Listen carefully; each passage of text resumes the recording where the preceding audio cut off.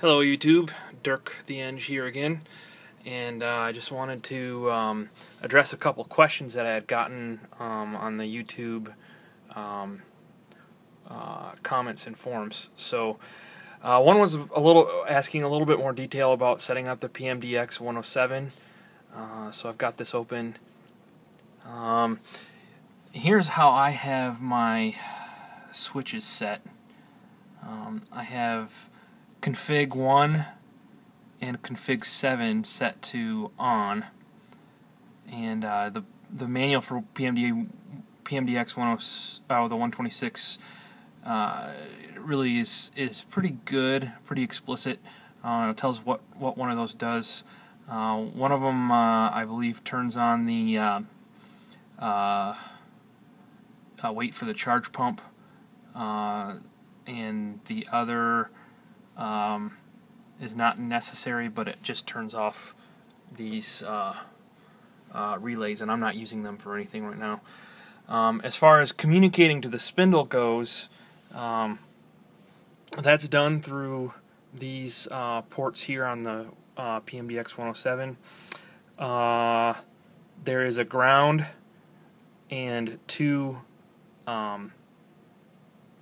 relay switches on the board, and what the board does is short one of these two pins to ground, and in the spindle there is a pull-up resistor to 5 volts or whatever their internal logic voltage is, and so when this gets shorted the pin goes low in the spindle, and that's how it would know whether or not you want it to go forward and reverse, or forward and direction. You can set it up either way. I found that it was more convenient to use the forward on and then reverse on setting type of communication in that way. So then you can see the dip switch settings on the 107. I only had to flip one of them. And again, you can look up in the manual what that is. I think that's number... it's so hard to see because I got it mounted up there. But I think that's number... Hold on. I'll tell you. That's number 5 that's switched. Okay? So then the other thing to communicate is your spindle speed, and it does that through these other two wires. Okay, so they're actually kind of two commons that you need to worry about, two ground signals. One is the analog ground, and the other is the digital ground. Okay, and I checked in the spindle. They're not connected, so they actually must be on their own isolated logic circuits.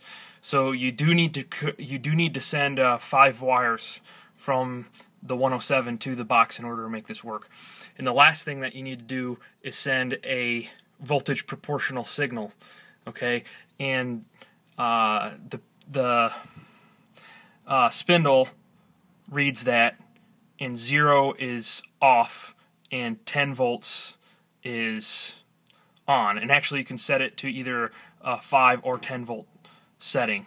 Okay, then there's also a trim pot, this blue guy here, which helps you scale the analog voltage that gets sent to the system, so it gives you a little bit of flexibility to get the numbers right when you're telling it to say, give me 5 volts that should correspond to 12,000 RPMs. Well, due to a bunch of different factors, the least of which is the accuracy of the components on that get manufactured, it may not actually be 5 volts, so that's what that's for. So hope that answers that question a little bit about how you communicate to the spindle. In terms of installing the 107, the PMDX126 has this jumper port on it, and all you do is slide the PMDX into that port, and then there is a screw, a grounding lug screw, that you'd have to take the board off this mount and screw it in from the back. Okay, so it's really pretty simple. And then the rest of it was just, you know, I routed my wires and came out to this signal, this Nutrix connector, and then ran an external cable over to the VFD. So it's really not that hard. It takes a little bit of reading in the PMDX manuals, but I think you can probably do that. I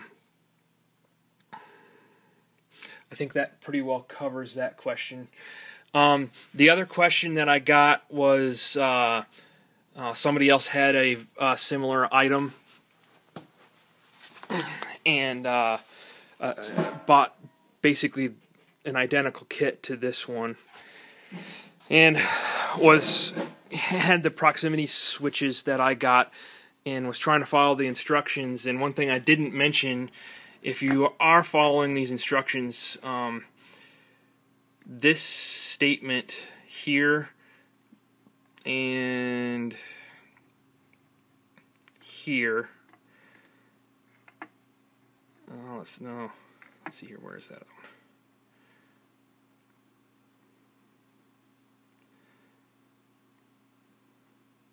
Yeah, I think it is this one. The two underlined statements. Basically, in his text, he has the X and Y reversed. I'm not exactly sure if there's a way in Mach to set that up, that M1 corresponds to Y, but in every machine that I've ever done, they go in order. You know, M1, sorry, I'm putting the wrong thing. M1 corresponds to X, M2 to Y, M3 to Z, A, B, and C. And that's how I've always had them set up. So I think that might solve your confusion. So that when you go into your pins, you actually should have it set up this way.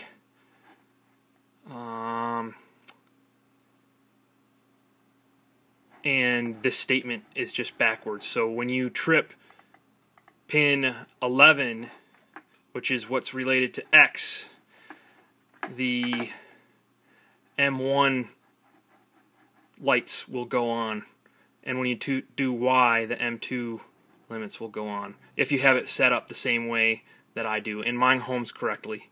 So I'll try and contact Aaron and get him to update that code, or figure out what's the difference between his and mine, and I'll get back to you. All right? Hope that answers your questions, and yeah, till next time.